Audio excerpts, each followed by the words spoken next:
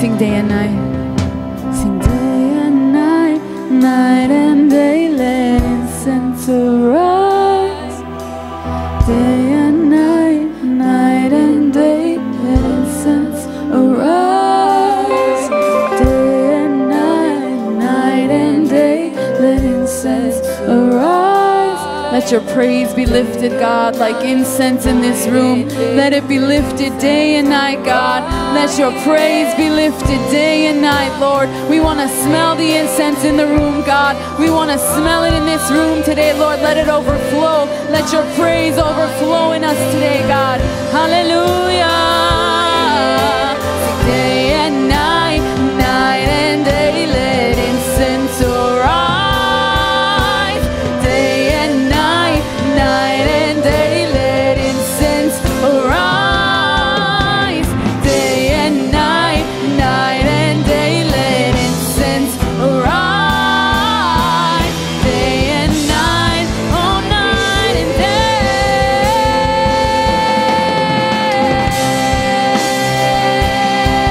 You're worthy of it all. For from you are all things, and to you are all things. You deserve the glory. My Jesus, He is worthy. You're worthy of it all.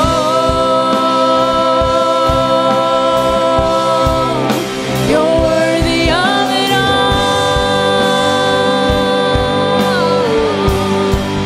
For from you are all things, and to you are all things. You deserve the glory. Yes, you do. And I exalt thee. I exalt thee.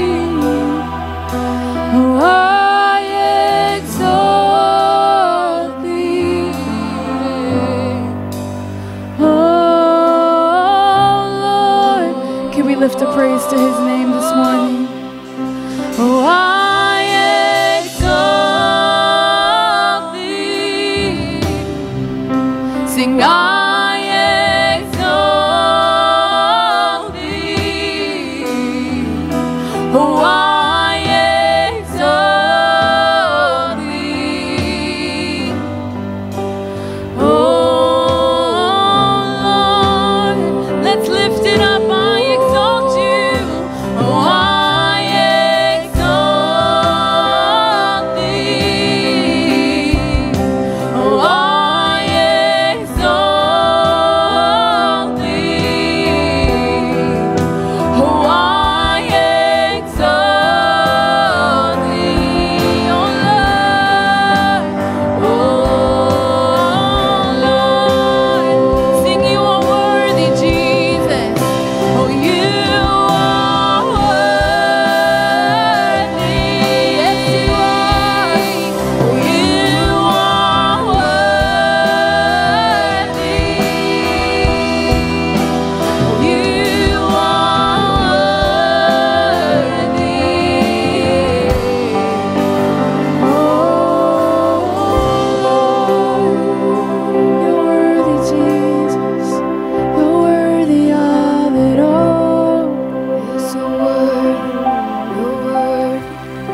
You're worthy of it all. So worthy. For from you are all things, and to you are all things. You deserve the glory. You are worthy, Jesus. You are worthy, Jesus. Hallelujah, God. Oh, feel the atmosphere change when He's in the room. Everything changes. I'm never the same. When you're in the room, feel the atmosphere change.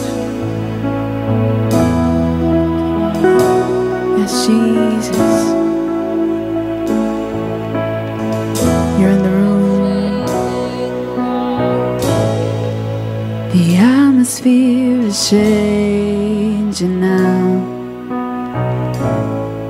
for the Spirit of the Lord is here.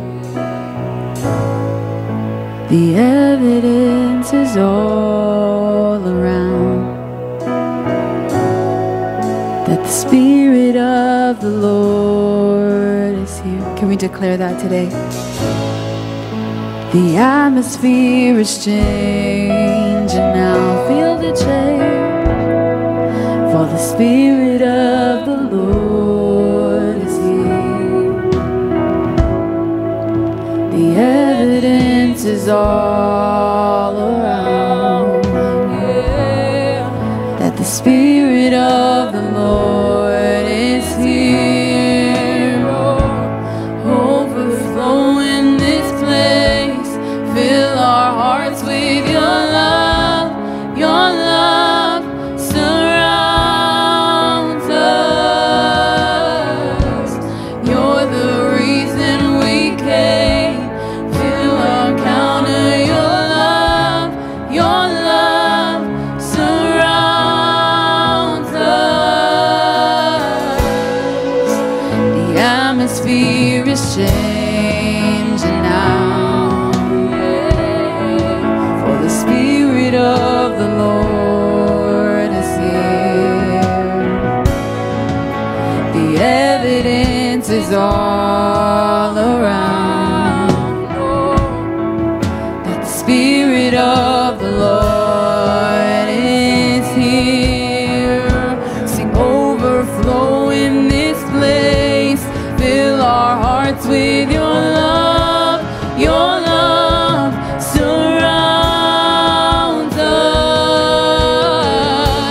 You're the reason we came to encounter your love. Your love surrounds us. Overflow in this place. Fill our hearts with your love. Your love surrounds us. You're the reason we came to encounter your love. Your love surrounds us.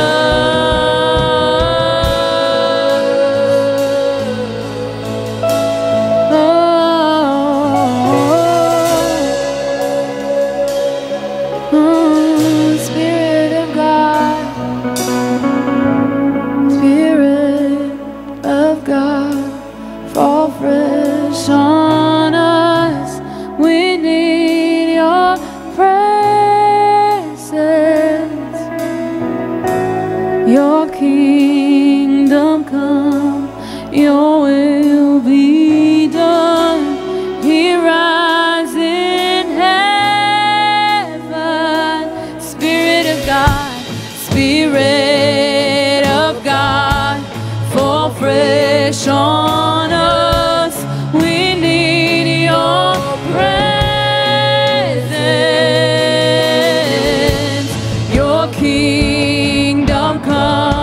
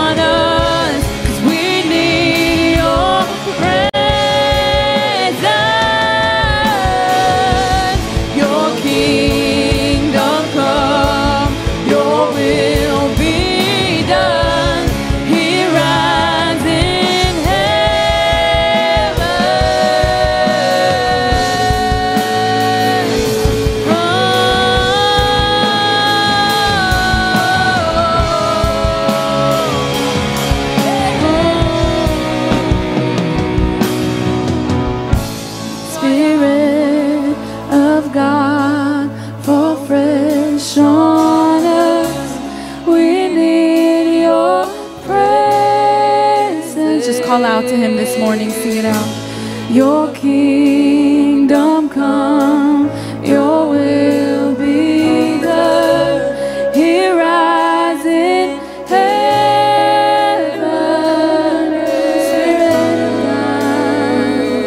Spirit of God, fall fresh on us in your presence.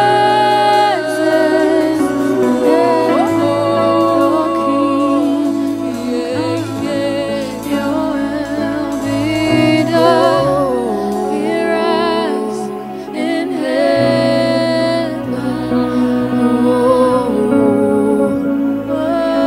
Hallelujah, Lord. Hallelujah. Your presence here is like air that we need, Lord. We need you like air. Yes, Jesus, more than ever. We need your presence. We need your guidance. We need your fullness. When you feel us, there is no fear. There is no doubt. There is no confusion. There is peace. Abundance of peace. There is joy unspeakable. Hallelujah. Hallelujah, Lord. Take over. Take over. This is your church. Do what you want to do in this place. Take over. Heal the hearts. Heal the bodies. Lord, we bring our needs to you as a church. Lord, we need a touch from you. We ask, we pray in Jesus' name that you would touch these people, that you would touch these families. One touch from you is enough. One word from you is enough to bring a breakthrough. Heavenly Father, speak to us. Speak to us. As it is written, He sent His word and He healed them. And so we ask your word. We ask that you would speak to us. In Jesus' mighty name. In Jesus' mighty name, we proclaim your healing, your breakthrough, your deliverance, and your salvation into these families. In Jesus' mighty name, we pray and we receive. We receive our breakthrough in Jesus' name. Hallelujah. Amen. Praise God. Thank you, worship team. Dear friends, you can take your seats. And first, we are going to watch our video about our weekly announcements and see what's happening in our church. Welcome to Word of Life Church. A special welcome if it's your first time joining us. Before we get into the message this morning, here are a few quick announcements. Every Monday morning, we have intercessory prayer from 10 a.m. to 12 p.m. And every Monday night is our weekly men's gatherings. Every Tuesday evening, we have prayers for prisons and rehabilitation centers. We have a midweek service on Wednesday nights at 7 p.m. and a youth service on Friday nights at 7 p.m. And of course, you can't forget about the Sunday services. English service is at 10 a.m. and Armenian service at 12:30 p.m. This Wednesday for our midweek service, we will be having special guest Pastor Robert Maschbach. We're so blessed to offer a large variety of home groups to choose from. So if you don't have one already, find one that works best for you. We urge everyone to join a home group and fellowship and hear the word in a more intimate setting. We also offer prayer 3 times a day, 6 days a week. Such an amazing opportunity to spend time with the Lord. If you have it in your heart to help those who are in need, we also have a Care for the Homeless ministry that meets Saturdays at 10 a.m. We love to see the house of the Lord growing, and with a bigger family requires bigger space. Which is why we are excited to announce that we have begun the search for a new church building. So if you have it in your heart to sow into this project, please feel free to do so using the PushPay app or the envelopes on your seats and specify that it's for the renovation of the church. That's it for this morning's announcements. Be sure to join us throughout the week and stay connected with the Lord. May God bless you all. Praise God. And so now I'm going to share a word about offering and our gifts that we bring every week before the Lord. And I'm going to read from Psalm 51, verse 16 to 19. And it is a very interesting place. You would almost think that we do bring our offerings, but the Lord says in verse 16, the psalmist writes and says, "You do not delight in sacrifice, or I would bring it. You do not take pleasure in burnt offerings. My sacrifice, O God, is a broken spirit, a broken and contrite heart. You, God, will not despise. May it please you to prosper Zion, to build up the walls of Jerusalem. Then you will delight in the sacrifices of the righteous. It burns offerings offered whole, then bulls will be offered on your altar." And so, beloved, we see here that the Lord is not delight, he does not take delight in any sacrifice. It's not about bringing a sacrifice to the Lord. Because we know that even secular people, rich businessmen, powerful people, they always bring part of their income and they share, they donate it, they even give to churches. But does the Lord receive those sacrifices? And here we clearly see that David writes that you're not delighted in these things. And the secret, the key, is the 17th verse. He writes and says, "My sacrifice, a true sacrifice, is a broken spirit and a repentive, contrite heart. And God, you will not despise it."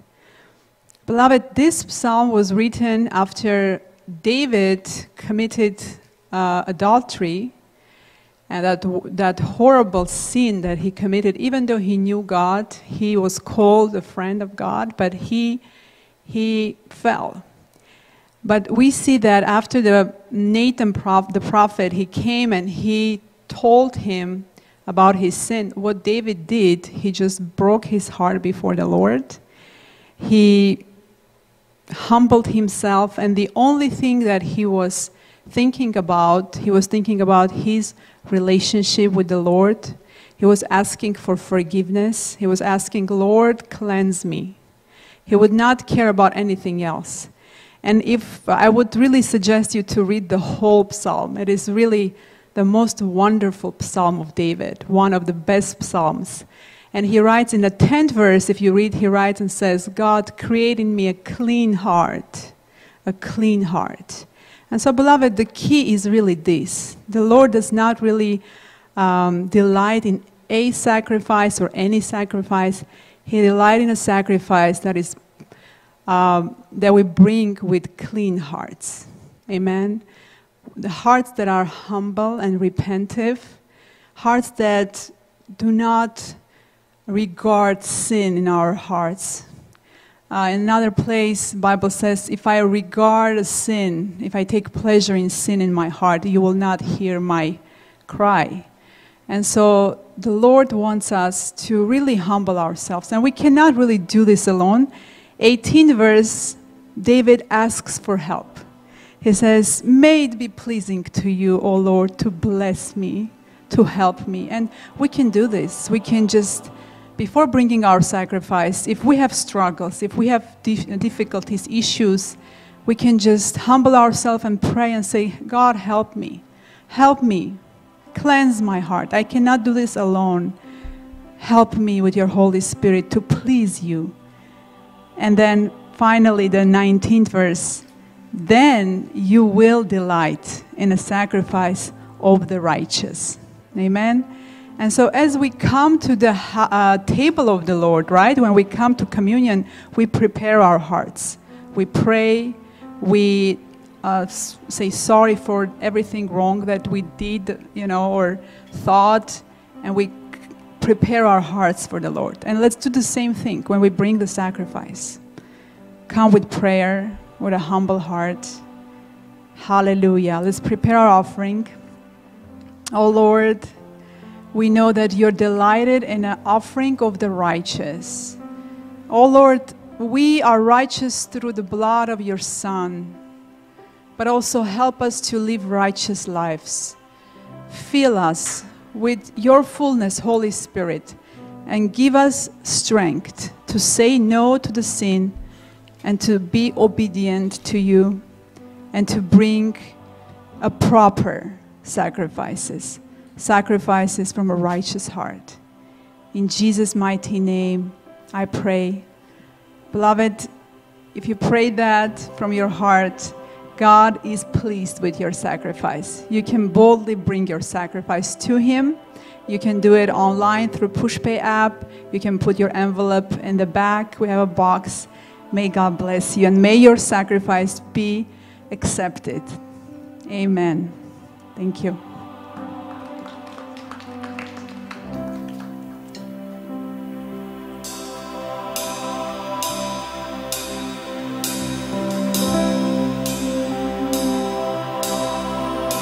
Into your hands I commit again, with all I am for you, Lord.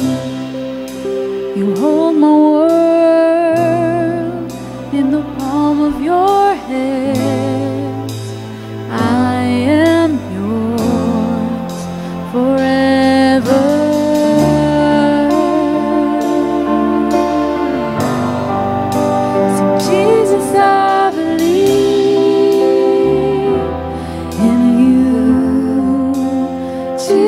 I belong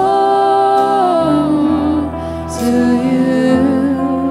You're the reason that I live, the reason that I sing with all I am.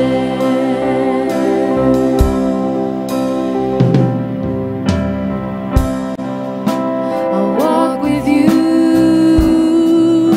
wherever you go.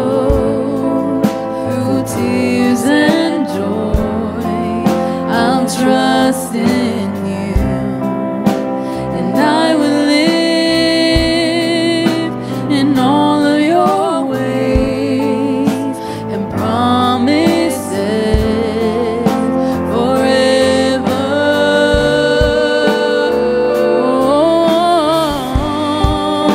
Sing, Jesus, I believe in you.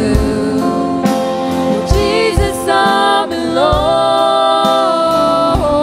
to you. You're the reason that I live, the reason that I sing. Oh, Jesus, I believe in you.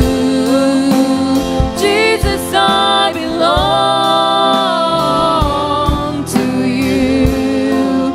You're the reason that I live, the reason that I sing with all I am.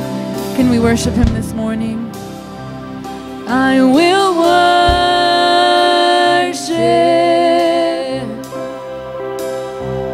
I will worship you. I will worship.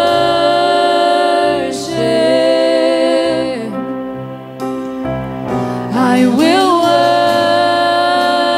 worship you. Sing, I will worship.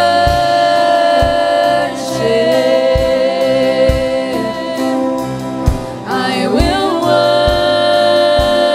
worship you. I will worship. Sing, I will worship you. I will worship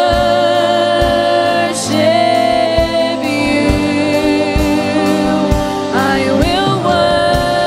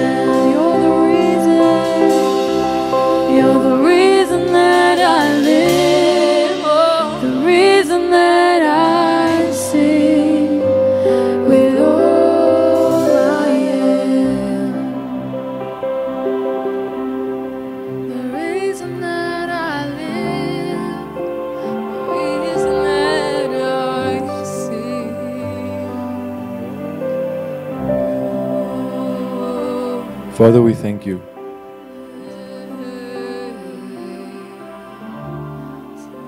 Lord, we love you. And this morning we come before you and we ask you for grace, Lord. We ask you that your grace may be poured down upon us, that, Lord, your light would cover us like a garment, and that you would make yourself known in our lives. Father, we are here for you. We are here for your glory. We are not here because of anyone's opinions or because of anything else, Lord, but we are here because we're seeking your face. We're seeking your kingdom. Our heart wants more of you.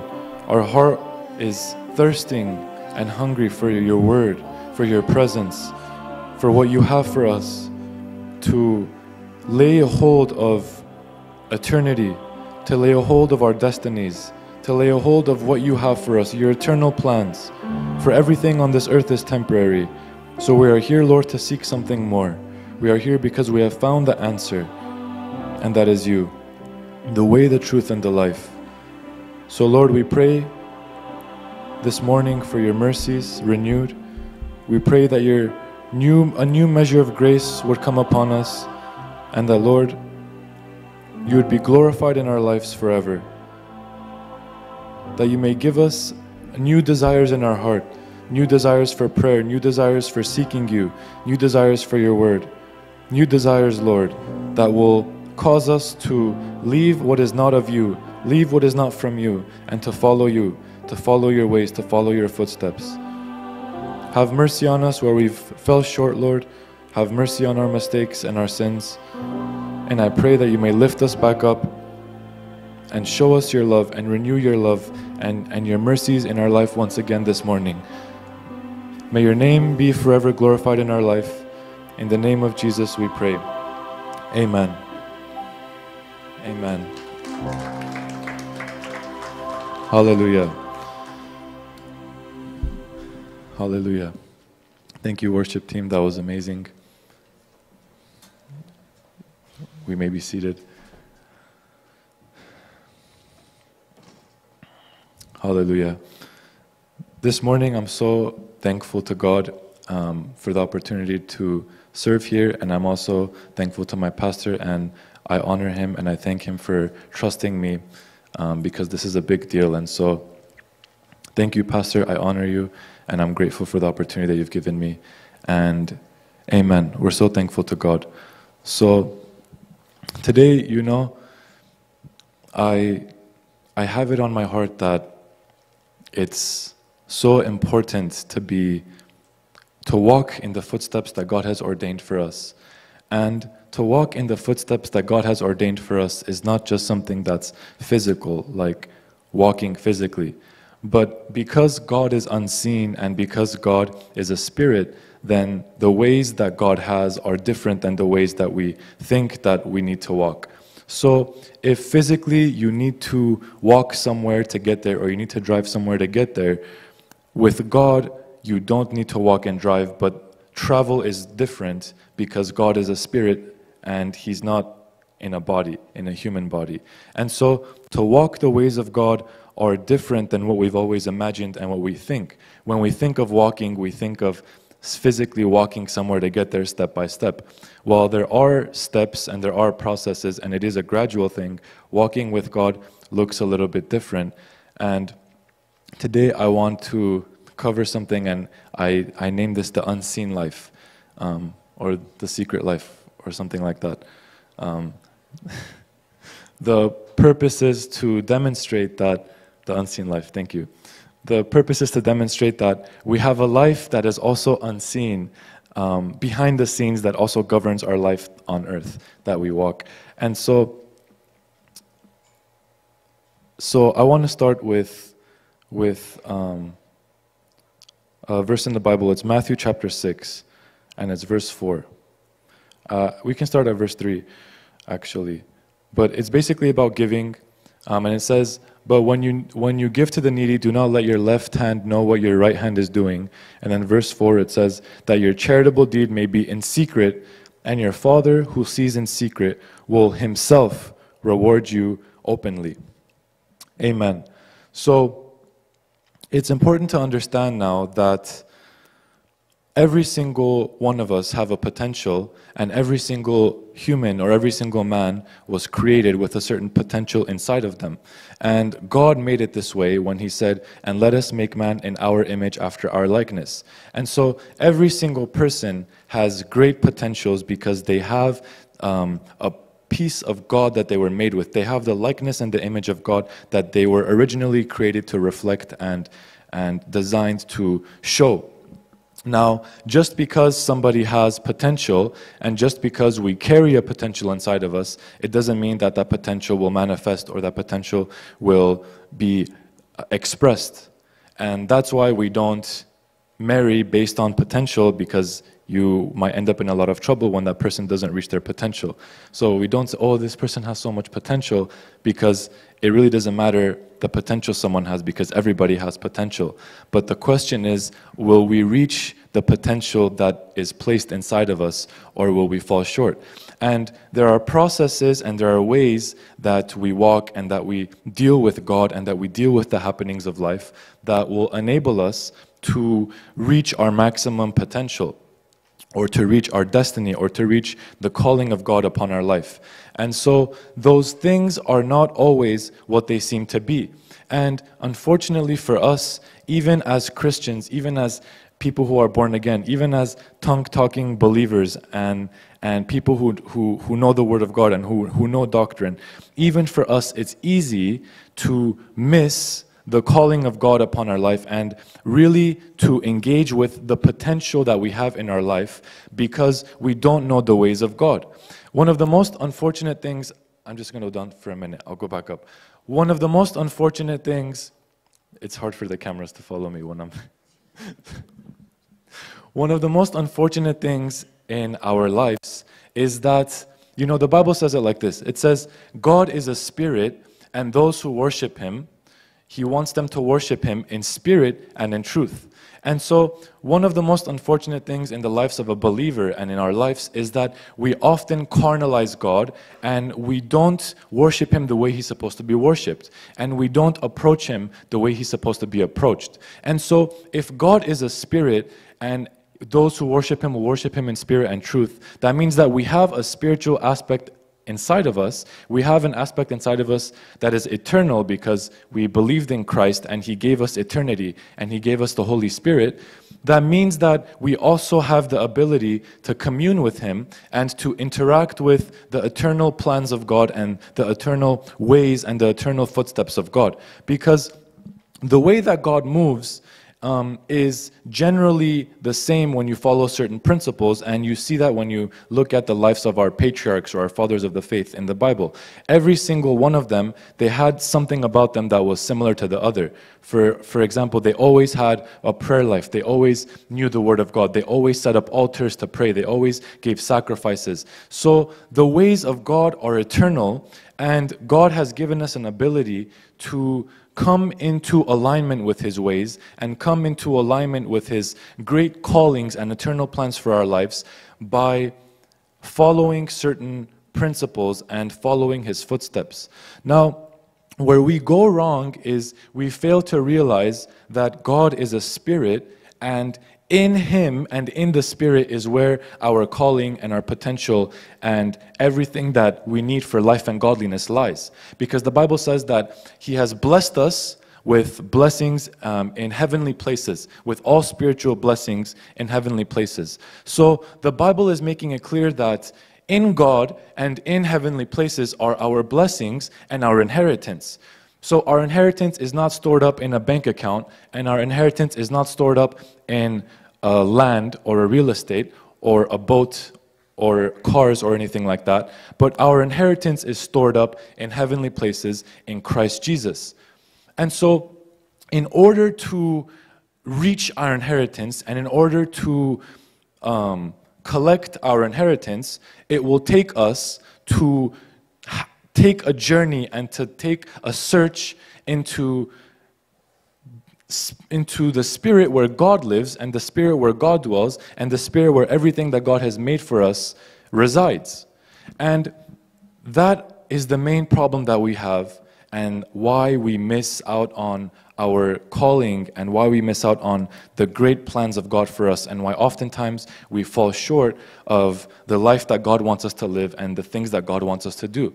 So, first of all, it's incredibly important to understand that every single person, every single one of us who carries the Holy Spirit, who has given their life to Christ, even if they have not given their life to Christ, as humans, they still have potential to do evil too.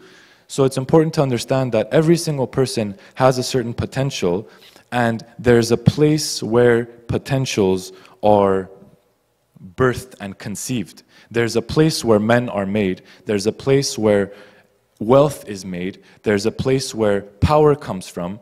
And all of these things happen in a similar place. And that's why I call this the unseen life. And it has to do with the secret place. So the Bible says that when you give secretly to the poor, or when you give secretly in general without letting your left hand know what your right hand is doing, the Bible says that God himself will openly reward you. So there's a certain reward, or there's a certain consequence that comes with doing something in secret. And so we as believers have to value now, more than outward appearances and more than outward shows and spectacles, we have to value more of what's done in secret. Because the Bible said that don't give like the heathens do, like making it known to everyone. Don't pray like they do, making it known to everyone and going to the streets and babbling. But he said, but go to your secret place, close the door, and the things that you say in secret, your Father hears you, and your Father will give you according to that. So we are rewarded as people and as children of God by the things that we do in the secret place, or by the things that we do in the life that is not seen by other men, but is only seen by God. And so, in knowing that, it's extremely important that you maintain a great understanding and a good understanding of who you are, because at the end of the day, the Bible says that when you're born again, you're not born by blood, or you're not born by flesh, but you're born by the seed of God, the incorruptible seed of God. And the reason that Jesus even came in the first place was to give us a new doctrine that we were not open to, and it was the principle and the doctrine that God is our Father, and He wants to have a relationship with us as a Father. And so as He came and He gave us the gift of salvation, He gave us the ability to be engrafted into sonship, to be engrafted into being a son of God, being a child of God, and knowing God as our Father. And so Jesus came as the first one, and He made a way for us to also believe in Him and to inherit the same sonship that He had and gave it to us. So as believers, it's number one important for you to understand that you are sons of God, and that God is more interested in what is unseen more than that which is seen. That's why you can look so powerful and you can look so good in front of other people. And you can do great works for everyone and feed the homeless and this. But in your heart, there's plenty of bitterness. In your heart, there's plenty of unforgiveness. In your heart, there's plenty of pride. There's shame. There's guilt. There's insecurities. And so, because you do things outwardly doesn't make you any more of a better person to God, because God is a spirit. So it doesn't matter the things that you do outwardly until first the unseen life and the inner man is fixed and healed. And that's why the work that Christ has with us first begins with the inner man and not the outward appearance. Because the Bible says that when you believe in Him, that you're now a new creature. You're a new creature. The old things have passed away. You have become born again, and you have changed completely. The Bible says that the old man is put away with, and now it's the new man that lives. So when that thing changes, it's not the outward physical appearance that changes. Other people can see that you completely changed and you became a new person, but it's what lives inside of you that has changed and has become a new man, that has become a new being, that has become redeemed. And so God is more concerned with first what He does inside of you and the change and the impact that He makes inside of you more than what you do on the outside. And that's why the Bible says that our works are like filthy rags to Him. So any work that you do, if it's not done by the inspiration of God, it's like a filthy rag. You can't please God with your works. God doesn't need anyone to do works for Him because we're sinners and we've fallen short of His sight. And He doesn't appreciate things that we are used to being appreciated when we do them. So He doesn't appreciate temporary works because they're temporary. But if we first fix ourselves and align ourselves to God inside of us and in the unseen realm and in the unseen life, then when we do works, they will be counted by God. And the Bible says that at the last day, every work will be tested, and the ones that are not approved by God, they will burn away. And some people, they will do so many works, but they will get to heaven, and the fire that tests the works of men will burn them, and they will the Bible says they will hardly even be saved. Because the works that they did were not eternal, and they were not fit for God. Even though this person might have preached to 1 million people and brought souls to Christ, if inside their works were not done by the inspiration of God and they were not in alignment with His will and His callings, then this person's works will be burned and they will go away and they will count for nothing in their life. The rewards will not come with it. And so it's extremely important to understand that more than your outward appearance and more than the things that you do outwardly, more than just taking care of your family, more than just taking care of your loved ones, more than just working, more than just even going and evangelizing and preaching, and more than doing all of those things, what's most important is to first focus on the secret place or your unseen life, the place where destinies are birthed, the place where destinies change, the place where things happen first begins in the realm that is unseen. It is the place where even wealth is created. When you see people who are successful, who are wealthy, it did not start with all this money and this business and things like this. It started when no one was looking. The things that they were focused on, the things that they were doing in the secret place that nobody knew. It started with them changing their mind, because though they might have grown up in a certain way, they first had to change their mind and have an abundance mindset. And then they had to change things inside of them to become the person that will be the wealthy one. So you have to, as a son of God, become the person that will be the one that will have the inheritance from God. You have to become the one that God will trust with His inheritance. That's why the Bible says that as long as you are still a child, you are still a slave in your master's house. But when you mature and you become a son, you are now qualified to have the inheritance. Because the inheritance of God is not something that's the inheritance of your life, the inheritance that is your calling, your greatness, your expansion, your territorial dominion. These things are not things that are just given away like this, like easily, because you need to become the person that will steward those things well. So it's extremely important to understand that your unseen life is important. And now, in order to get to that conclusion, you first have to understand who you are, and you have to understand what the potential is that you carry, so then you can actualize the potential in who you are. So, number one, you have to understand that you yourself are a manifestation of God's thoughts. The reason that you exist is because of God's thoughts. And so, God thought something, and you came into existence because He first thought about you, thought about creating you. The Bible says, "Let us make man in our image, in our image and after our likeness." Meaning God thought about making you, and then He made you. He said, Jeremiah, before you were even born, before you were in your mother's womb, I knew you. He says, I know the thoughts I have concerning you. So there were thoughts before we were even conceived, and because of these thoughts, we existed. We were not an accident. We were very thought out. And what you carry is now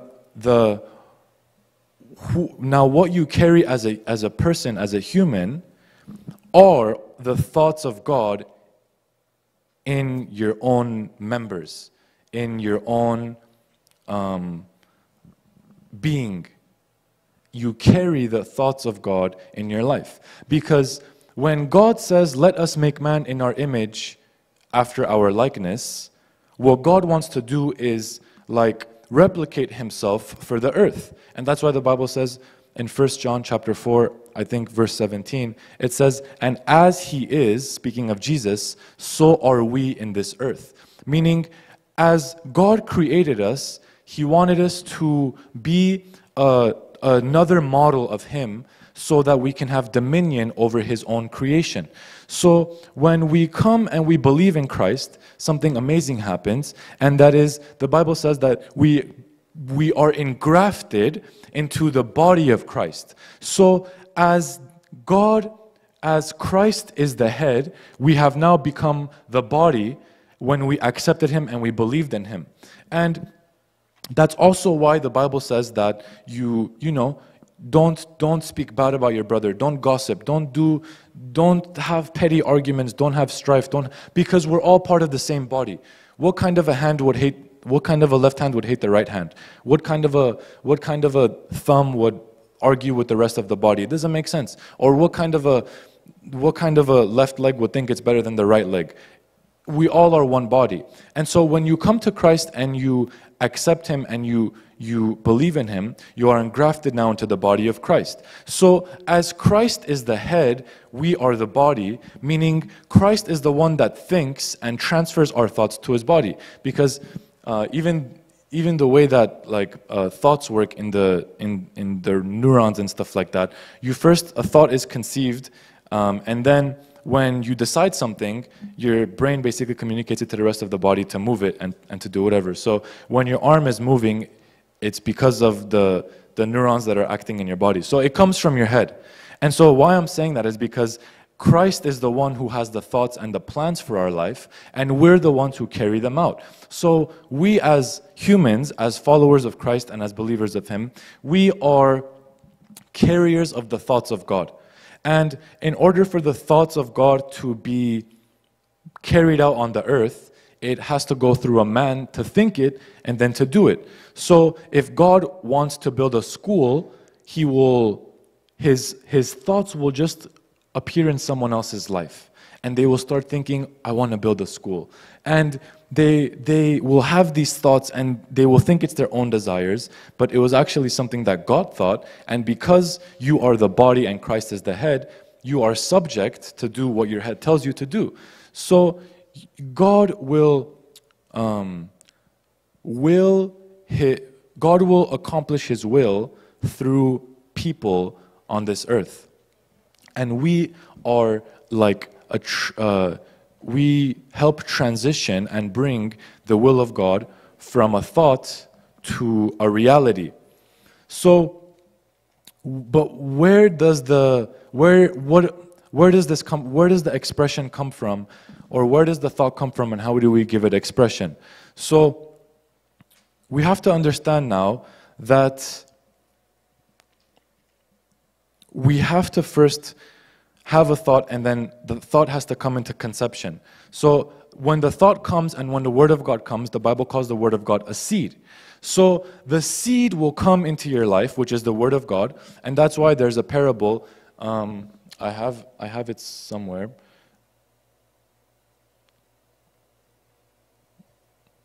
There's a parable in the Bible where there's a sower who's sowing seeds, and some of the seeds fall into good soil and they grow and they become good. Some of the seeds fall into like rocks and then like birds eat them.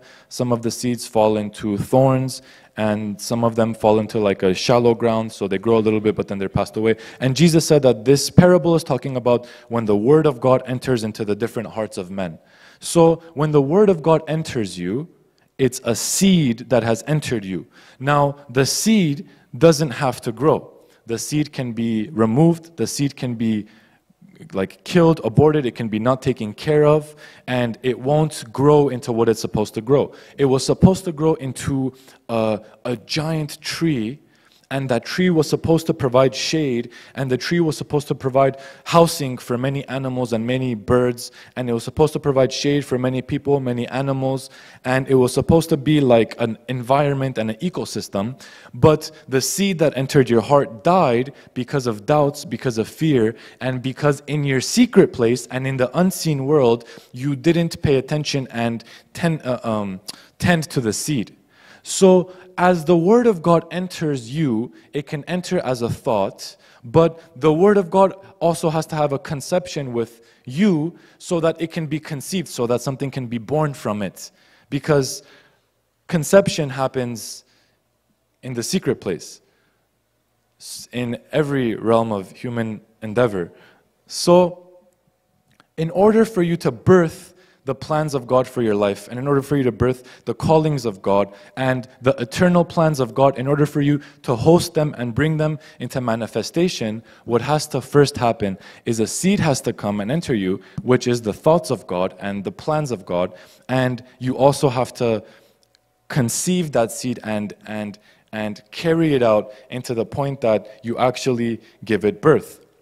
So the Bible says in 1 Chronicles chapter 28 verse 9, it says basically, serve him with wholehearted devotion and with a willing mind, for the Lord searches every heart and understands every motive behind the thoughts. So it says with wholehearted devotion, so with your entire heart and with your mind, with a willing mind.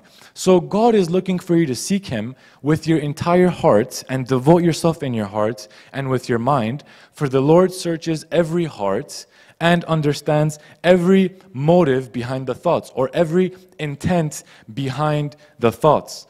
And so you now have become an incubator for the thoughts and the plans of God and for the ideas of God. You've now become the one who incubates them and takes care of them until they're actually grown and they manifest in the physical world.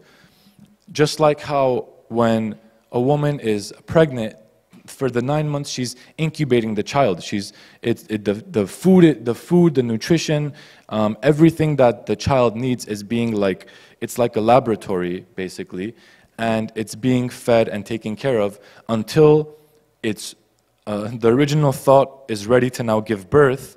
Now the birth happens and the baby is conceived. So you are an incubator of God's eternal plans and thoughts and ideas of God, and the ideas of a man and the vision of a man and the plans of a man are one with the man.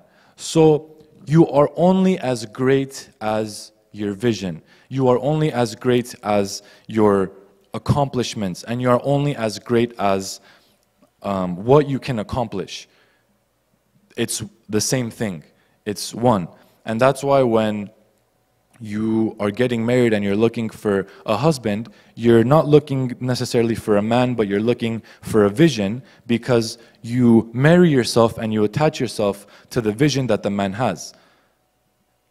So as a man, we are one with our vision, and as a human, we are one with our vision. And when our vision is aligned with God, then we have positioned ourselves to be a carrier of His own will. So the problem is now that as we were born into this earth, we were born into basically the devil's playground. And the Bible says that the devil is the prince of the power of the air. So he's the ruler of the powers of the air. So when you're born, you're immediately at a disadvantage, because the devil rules the air, and he rules the airways, and he rules the atmosphere and the thoughts that come into men. So automatically you were born with a disadvantage, and your thoughts are always headed towards not the plans of God, but the plans of the devil. Not the environment that God wants to create inside of your secret place, but the environment that the devil wants to create inside of your secret place. Because every single thought, every single intention, every desire, and every emotion, everything that you can basically have secretly, it creates an atmosphere for some sort of a spirit to dwell. And that's why when you worship God and you're completely devoted and focused on Him, the atmosphere that created inside of you draws the attention of God, because He says, I love worship. Those who worship me will worship me in spirit and in truth. And you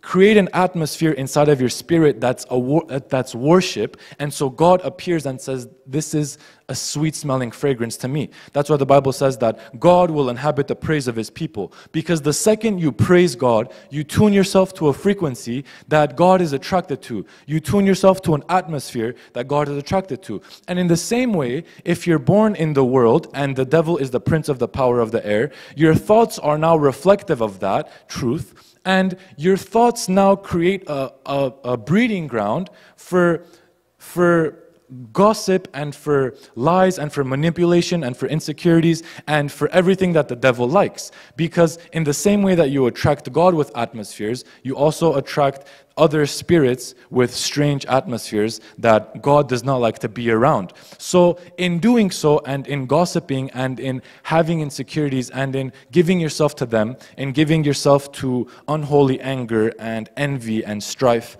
and gossip and things like this, in giving yourself to them, you're creating an environment inside of you that will choke the very seed of God that's in you, choke the thoughts of God out, and abort what God wants to do through you.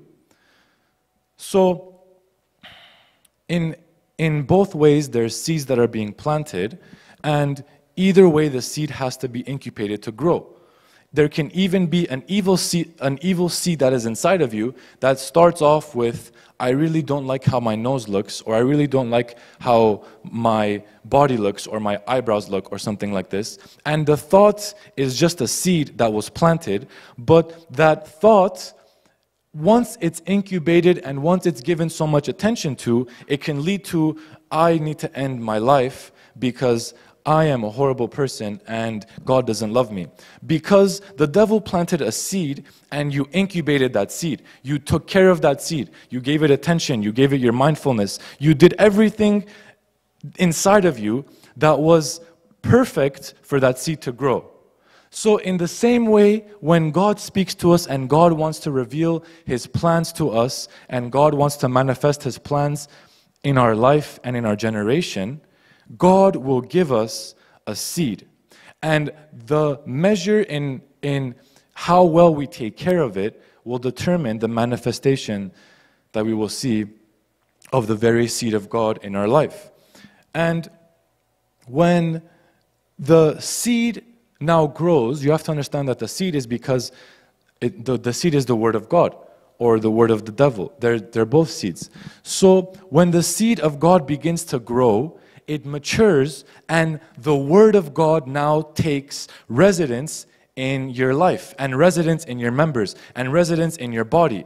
You rejected sickness because you said that by His stripes you're healed and that there's no sickness and things like this for people who are in Christ. And so eventually a day will come where you've meditated upon that, where you've believed it, where you've confessed it, and you've warred against the contrary thoughts and the contrary plans that were against your life. And a day will come where the Word will be manifested. And the Bible says when Jesus came that the Word became flesh. So the Word of God and the seed of God is always looking for expression and is always looking for a host. That's why the Bible says the Word became flesh, because the Word was eternal and it was outside of time and things like this. And the Bible says that without the Word, nothing was created. Without the Word, nothing can be.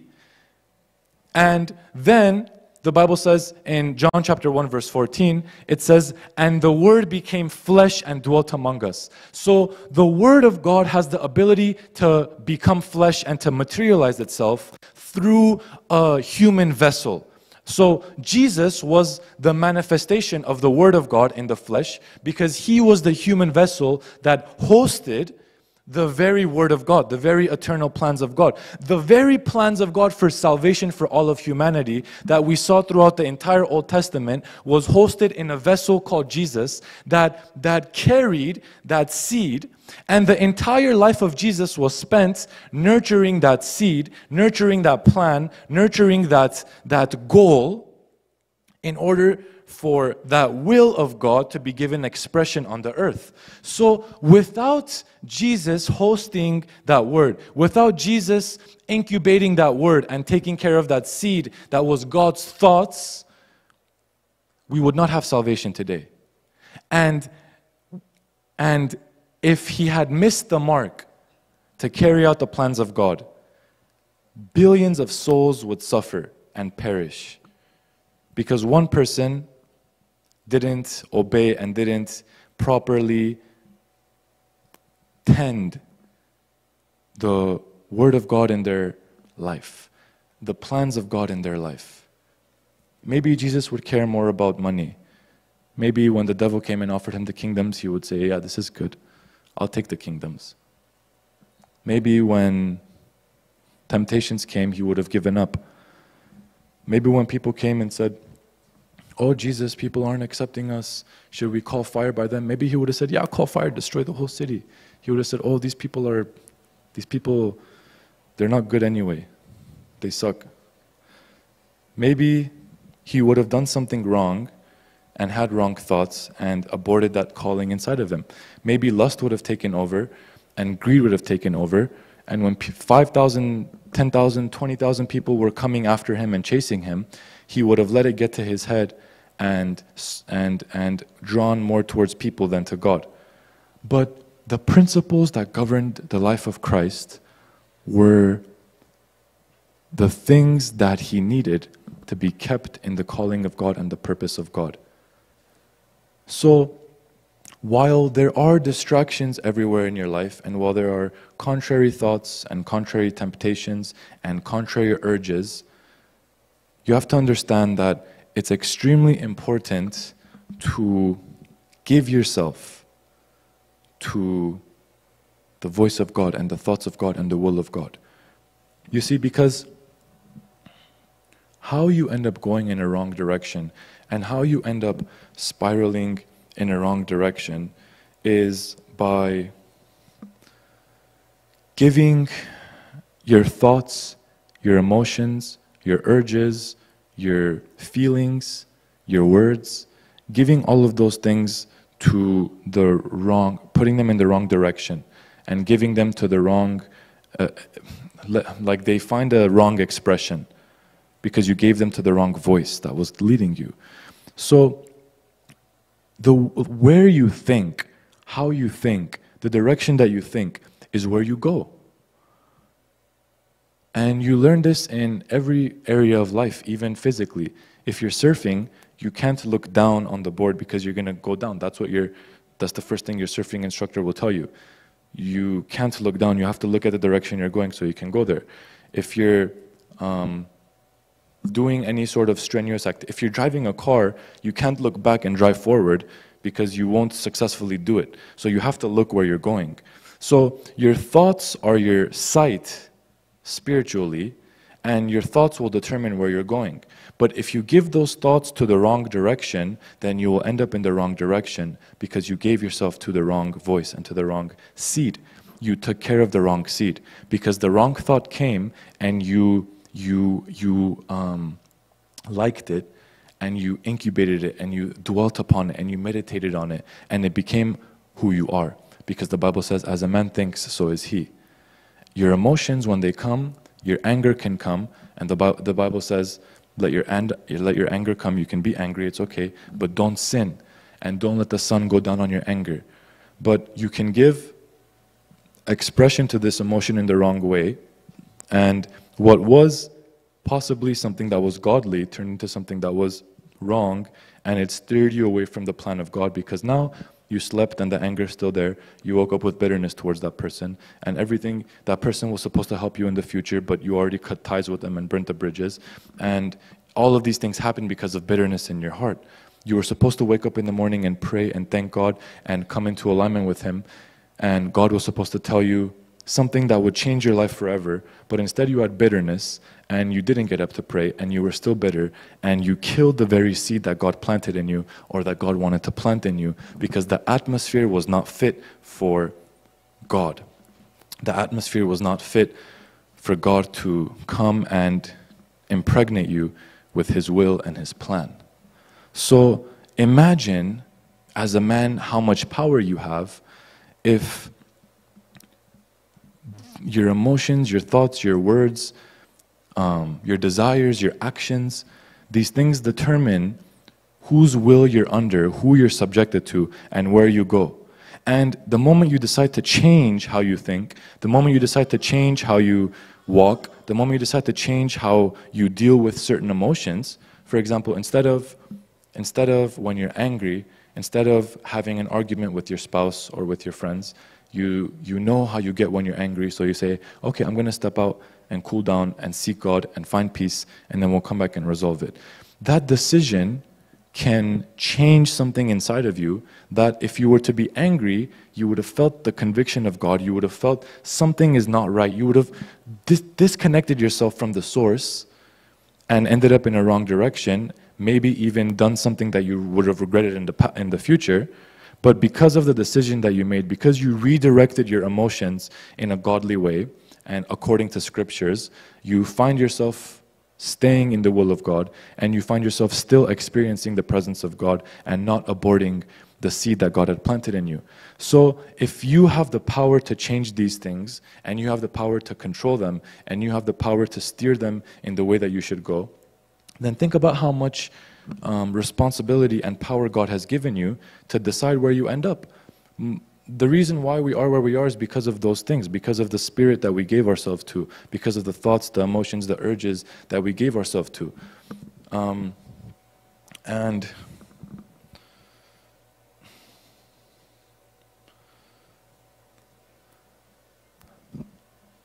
I wrote notes so I can stay focused on what I'm speaking about, and there's like, I would say like 8 sections, and I was on number 1.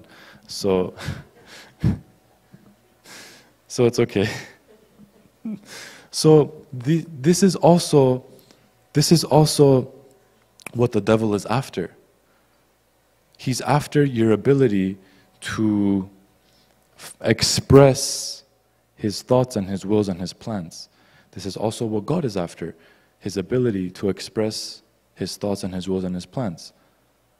So who you give yourself to and what you give yourself to and the principles that you align yourself to will determine where you go. They will determine the abilities inside of you that you will give expression to. And I'll just finish with this example that I'll give you so that you can understand more what I mean. As a human and as a man that's made in the image of God, you have many abilities that are inside of you. You have many dormant abilities that have not fully found expression yet. And so for example, if you go to the gym, you have abilities that were dormant inside of you that if you train yourself and you work out and you put pressure on yourself, give it 4 months, 6 months, 12 months later, you will come out looking like a different person. But you always carried those abilities. You always carried the ability to express that potential, but you never did it.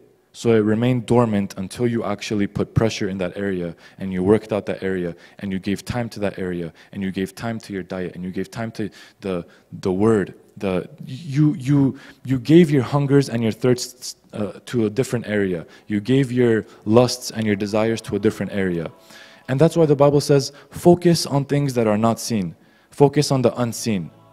Because as you focus on that, you give yourself to those things and you then express those things more than other things.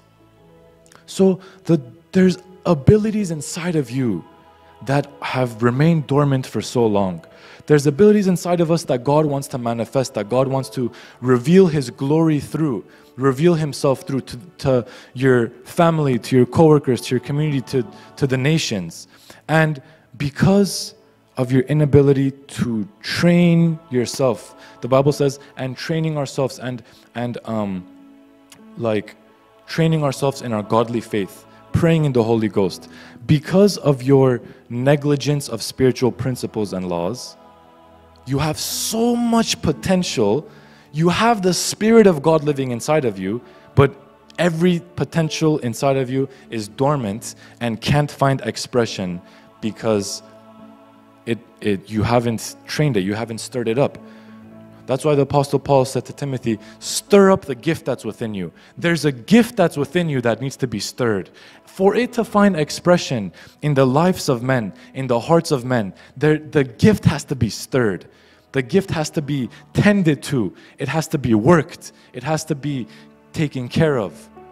There's a peace inside of your spirit that you have neglected and you haven't given expression to. So your whole life you're filled with disappointments. Your whole life you're filled with anxiety, with stress, with pressure, because the peace that's in you already from Christ has failed to find expression through you. You have patience, you have love inside of you that wants to find expression, but you haven't given it the fuel it needs to manifest itself. You have gifts of the Holy Spirit. You have powers from God. You have life-changing abilities that are dormant inside of you that you have failed, you have neglected to take care of and to grow and to raise. So that results in you suffering. That results in you living outside the plan of God. That results in your heart not feeling content. And that results in the people you were supposed to reach, now they're also suffering.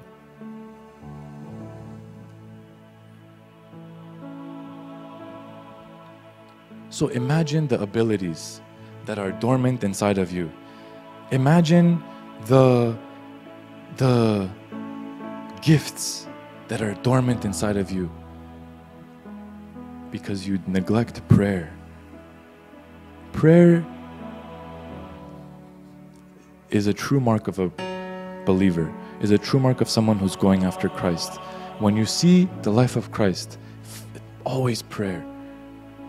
He started with prayer, he maintained it with prayer, he would go and serve and go home and pray. He did night vigils, he stayed up and he prayed, communed with his Father. He was a very diligent person in the Word of God.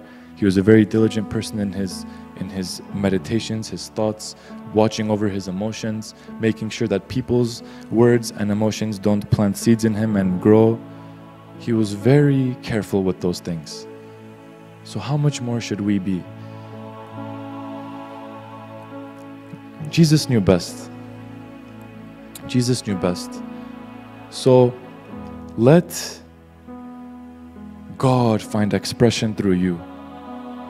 Allow God to use you as a vessel. Allow God to use you. Allow God to use you as an expression of Him, because He wants full dominion. And the way that God has dominion is by man having dominion, because everything goes back to Him anyway. So as a man, when you come into alignment with the plan of God, with the will of God for your life, when you find yourself in that space because of your unseen life, because of your secret life, it lines up with God. The spiritual side of things, the unseen things, line up with the God that is also unseen. So as you line yourself up, your source now guides you. Your directions are guided by the Spirit. Your discernment grows. When you give yourself to principles of life, when you give yourself to the principles of God, when you give yourself to prayer, you will see that it is not only prophets who see visions. You will see that it is not only certain people that have divine guidance from God. You will see that though you didn't know how to differentiate what's God's voice, how do I hear God's voice, after time of of prayer, after time of travailing, after time of giving yourself sacrificially, you will see that one day you will wake up and just like Samuel, you will hear your name. You won't know what it is, but you will hear something and you won't be able to ignore it because you have tuned yourself to the frequencies of God. Some antennas in you that were dormant now begin to find expression and you become what you were supposed to be. You get in alignment with who you're supposed to be.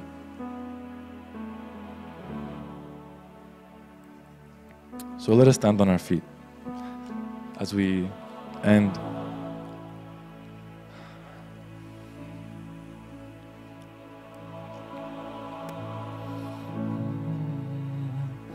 So you are a product and a result, and your life is a product and a result of the decisions that you make, of the choices that you make, of the spirits that you yield to, of the atmosphere that you yield to. You as a human, you have so much power that if you think about something for long enough, if you give yourself to something long enough, inside of you an atmosphere will be created. If you think about all the good things that God has done for you, if you think about all the reasons why you should be thankful, that you started this year and you had great plans for the year and someone else did too, but that other person made it to halfway through the year and they weren't able to come home because of a tragedy that happened. If you give yourself to being grateful for what you have, you think they're little things, but God doesn't do little things. If you give yourself to gratefulness, gratitude, prayer, a life of worship, you will see that you create an atmosphere inside of you because of your God-given nature that will attract more of God to you, because God loves joy. His throne is surrounded by it. God loves worship. God loves thanksgiving. He always shows up. The Bible says, and enter into His gates with thanksgiving. Enter into His courts. Praise Him. So there's ways to approach God. There's ways to, hallelujah. Father, we thank you. We thank you for your word. We thank you, Lord, that you are giving us grace. As you have released your word, oh God, my prayer is for all of us, that you will release also your grace. Give us the grace, Lord, to repent for what we need to repent of. Give us the abilities to stand and stay strong. Lord, to wake up to reality, to who we are, to what you've given us, because it's so much better than anything we could have asked for. Father, bring us into a new consciousness. Bring us into a new realm of thinking. Give us grace and mercy. Help our focus be on things that are unseen, not the things that are seen, so that we may give expression to your Spirit, so that, Lord, the gift, the great gift that you've given us of the Holy Spirit, the great abilities that you've given us of God, the great abilities of the Holy Spirit, the gifts of the Holy Spirit, Lord, that they will not remain dormant inside of us. That, Lord, may we be the person that gives expression to you. May we be the person that when people see us, they will know that Jesus is still alive, that He surely lives. Hallelujah. In the name of Jesus we pray. Amen.